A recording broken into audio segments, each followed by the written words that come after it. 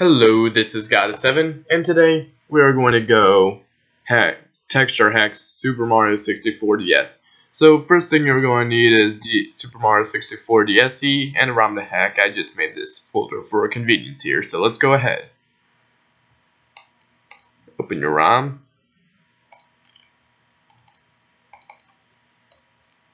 And just open any random level. Now, first thing, I'm going to show you how to hack the folder, this level's textures. Like, say I imported this model, but then I'm like, oh no, I want to change the ground texture, but I forgot the scale. So first, you're going to need to hit the 3D model and import other model. Then you're going to go to Data, Stage, and then Bob-omb's battlefield is the bomb hay map. It shouldn't be too hard to tell what it is. And you're going to click on the BMD file. Then hit texture in BTP editor. And you can see all the names of the different textures here. But where's the grass we're looking for? We're looking for the grass texture that we want to replace. And here it is, grass. And we're going to hit export. And I'm just going to save it as grass.png. And if we look at the properties, it's a 64 by 64 image. And we need to know how big it is, because we're going to make it that size. Now, the imported model could be a different size, but to make sure it all replaces correctly, I recommend that you make it the exact same size. It's optional though. I'm just going to do it though. And let's replace it with something like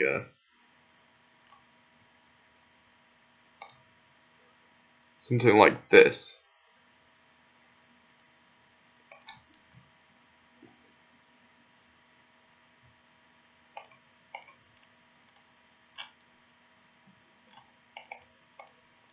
And I'm just going to call this grassnew.jpg.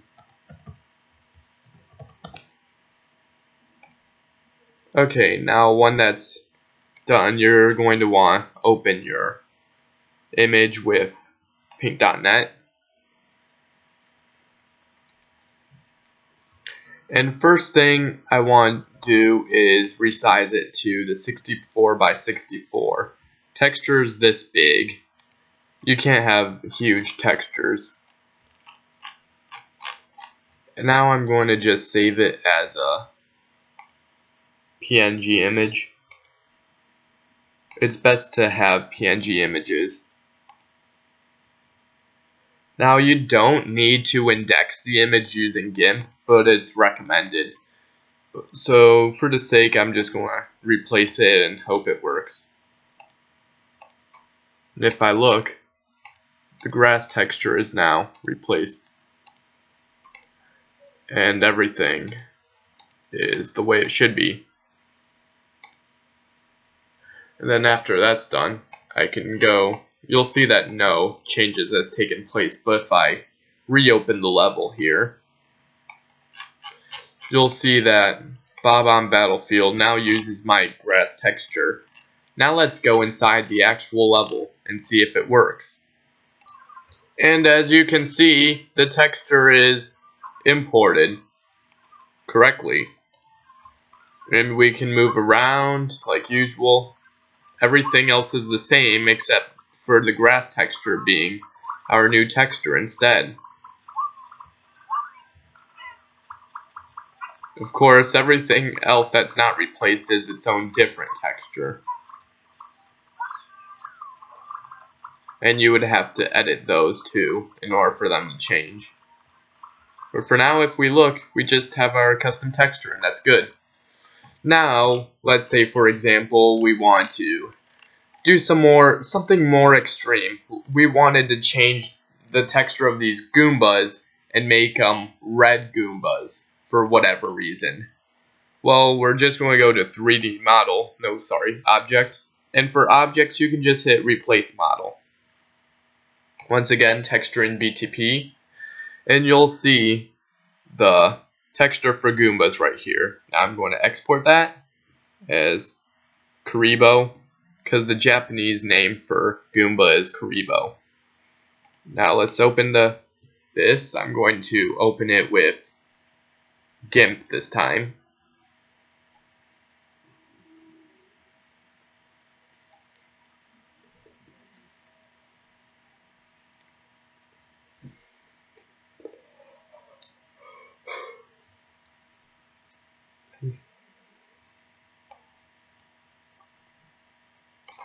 And once the image is loaded in GIMP, hang on, let me zoom it in, make the window bigger, you'll see that basically it's your standard Goomba texture. And now let me image, make some adjustments like tool, colors, hue, saturation.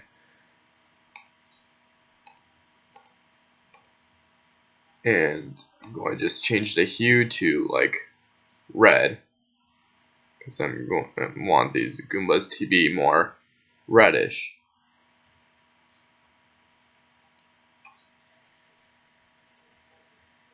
You can also adjust the saturation, make them more reddish. Okay, there we go. Then hit OK. And I'm just going to turn it to indexed.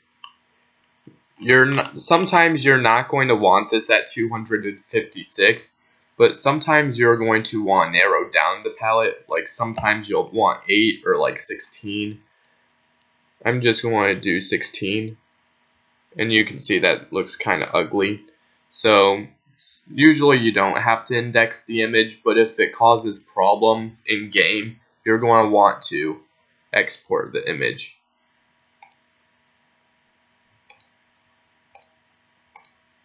And once it's done, we have our new Goomba texture here.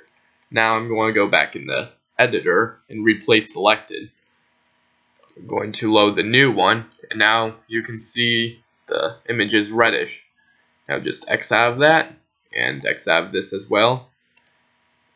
And let me reload the level. Wrong level.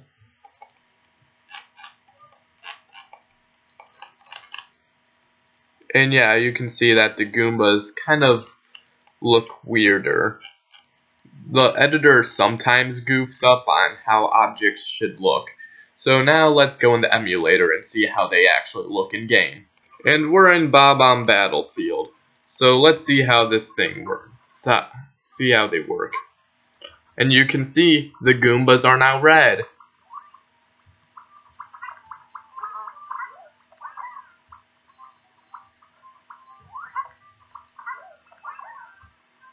And you can only imagine what you can do with this. If we can turn the Goombas red, we can turn the Bob-omb, the Chain Chomp, the ground green. We can basically change the texture of anything. Let me show you how powerful this texture editing really is to the game. Because it doesn't have to be objects themselves. For example, let me go to the import other model. And in the last tutorial I showed you how to edit backgrounds using the VR box, but now I'm going to show you something different. Like obviously you can change the paintings too, but let's go to, sorry, wrong file, but let's look at Yoshi. Sometimes it can be hard to find your way around this thing, but if we see the Yoshi model.bmd, basically you can edit textures to any BMD model. Let me export this as Yoshi all 16p. And you can also see that his head is not in this. So this is going to edit everything but his head.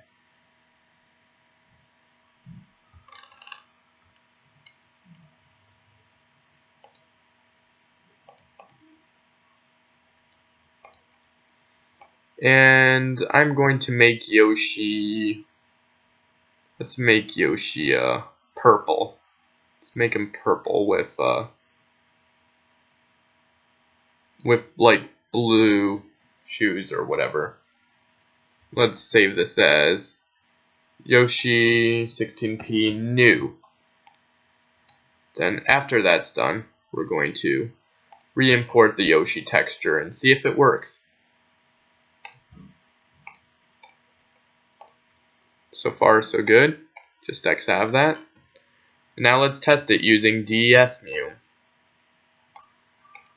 And you can see that Yoshi's body is now purple and blue, like we textured it. Obviously his head isn't, because his head is a separate model, but we just changed the color of his body just like that. And these Goombas and this grass. So, pretty useful tutorial today. We learned how to change textures of objects to make them more suitable for your hacking needs. And basically you can just customize a lot of things about it. I mean, you could change the color of these coins, you could change the texture of the box.